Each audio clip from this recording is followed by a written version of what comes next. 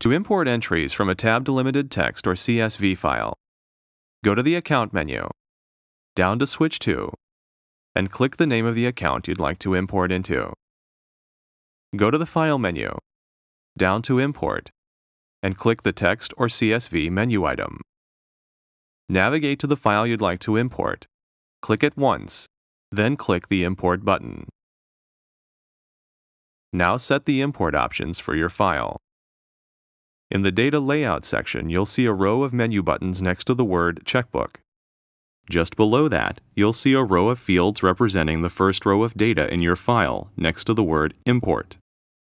Click each menu button, then click the name of the field where you want to store the data. For example, if you see a date in the first field, or if you see the word Date there, click the first menu button, then click the word Date in the menu. Do the same for each of the fields in your file. If you see column names instead of actual data in the data layout, place a checkmark next to the Skip First Row of Data option. Click the Date Format menu button, then click the date format used in the file. If the file uses localized thousands and decimal separators, enter these in the provided fields. Decide whether to import zero amount entries as deposits or debits. Click the OK button when you're ready to continue. Review the entries you're about to import.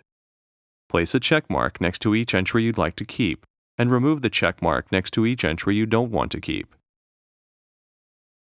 Double-click an entry to make changes. When you've reviewed the entries and you're sure you want to continue, click the OK button. You'll be asked if you're certain you'd like to continue. This is your final opportunity to verify each entry appears as you expect. Click the Continue button and the entries with a checkmark will be added to the current account.